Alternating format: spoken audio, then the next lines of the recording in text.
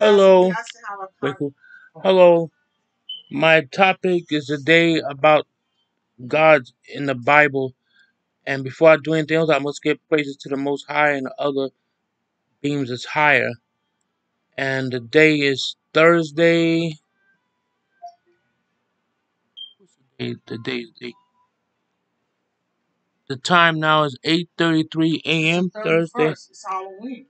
And the day is the 31st of October.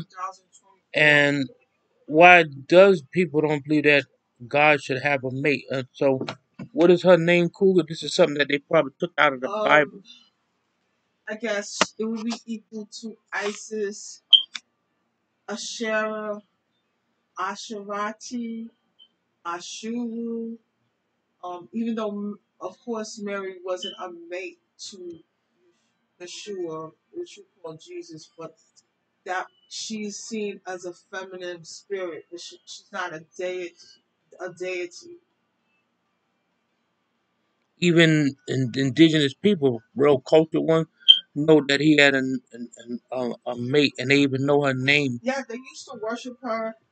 The Israelites, they used to worship her too, and then they bumped her out the picture.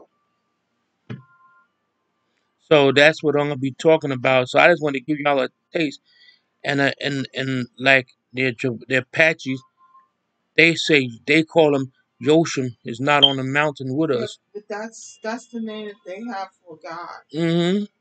Which So. also means ancestor. Mm-hmm. Any you, they anyone that's before you, it doesn't matter if they're a spiritual being or a human being or whatever. That's still your ancestor.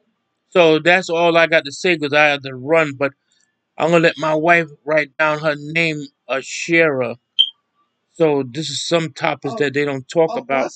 Also, Shekinah or Shekinah, that is seen as like us, maybe a spiritual counterpart to and what they say, Jehovah, Yahweh, Yeshua, Mm-hmm. El, Mm-hmm. the Elohim. That's more than one spirit. People keep on trying to fight over that word, but it means it's a plural. All right. So I'll give y'all more on this some more. Thank you for listening to that little piece of snippet. I'll talk to y'all later. Thank Um, you. Many Thank you, Machone, God, Water's for Life, allowing us to Yawish, mean rise. thank you. Thank you for everything.